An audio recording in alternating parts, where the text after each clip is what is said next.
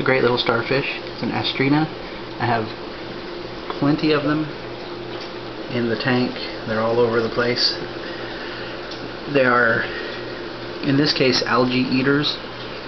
There are many different species of this little starfish. I've read that there are hundreds of different species, and that the vast majority of those species are harmless algae eaters. People see them in the tank, and they've heard that they are coral eaters, and they panic, and they want to know how to get rid of them. Some of them are, and if you're one of the few unlucky people to get those, they do need to come out of your tank. The best way to figure out what you have is where you see them in the tank. If they're on the glass eating algae, then it's a good bet that they're algae eaters.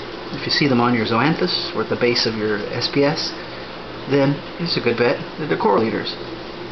So if you have them in your tank, you see them on the rocks, you see them on the algae, you see them on the glass, don't worry about it. Enjoy them.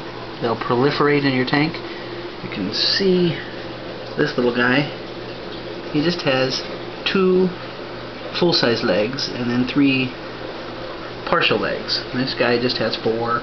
This guy has 5. This guy is broken apart.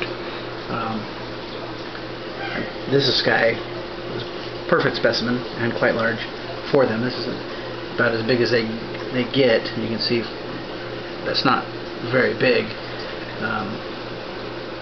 So the way they propagate is by dropping off legs. Those legs become new sea stars. And so you'll often see them in your tank with missing appendages, and generally the reason is they have dropped an appendage or have been themselves a dropped appendage and are growing into a new one. So anyway, just something fun. I enjoy them. I like to have them in my tank. I remember years ago, the very first one I had, I was actually quite excited about it because it was a little freebie to me. It's, you know, hitchhikers like that you get, you don't pay for. It's a sea star that lives in my tank, and I don't have to pay for it.